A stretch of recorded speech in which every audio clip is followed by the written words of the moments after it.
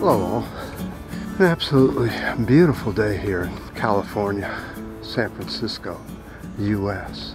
We're taking a hike that way, probably in the low 60s, but this is our summer. Let's go up the hill here for a minute until we find a place we could do a video without anybody interfering with the pink.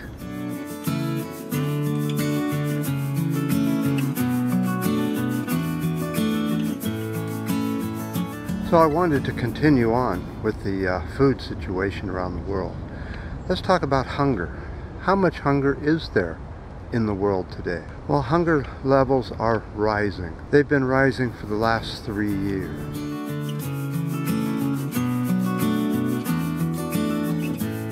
There are 821 million people that we know of that are lacking proper nutrition and daily meals. We need to pay attention to this, right? Indoor vertical farming. By the way, that's 1 in 9 people are going hungry around the world these days. A child and a parent are coming this way, but they're so slow. I could probably finish this video before they get here. So where is most of the hunger?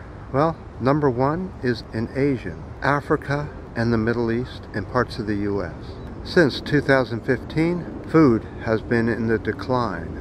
There's been less and less food made worldwide, year by year, for the last 3 years.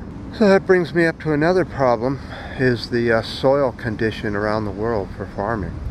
Another reason to move out of terrestrial farming and indoor farming is because 1/3 of all the topsoil around the world is now degraded because of bad agricultural practices. They say there's only 60 years left of marginal soil, and then we'll be into the very worst soil. At that time, we should be about 10 billion people with no soil to grow in. What's that sound in the stomach?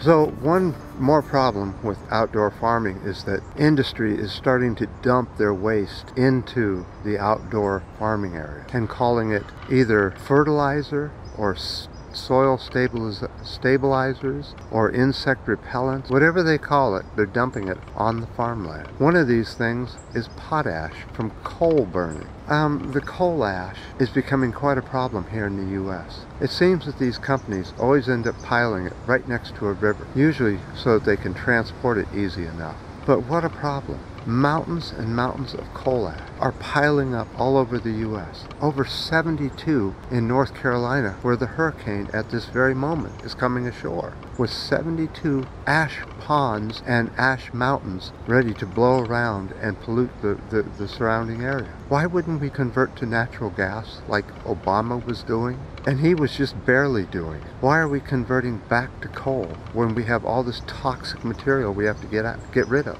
And no, you can't just put it all over the farmland, Orange Man. That's what he wants to do with it.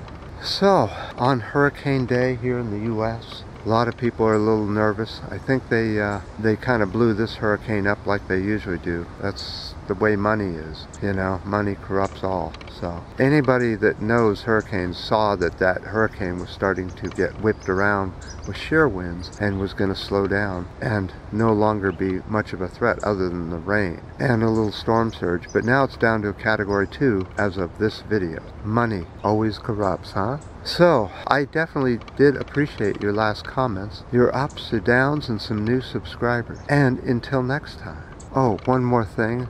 The reason I haven't been commenting, YouTube's punishing me for commenting on my own videos again. They just don't like it when I comment. I don't know why. But I appreciate all the comments and your ups and your downs, and until next time.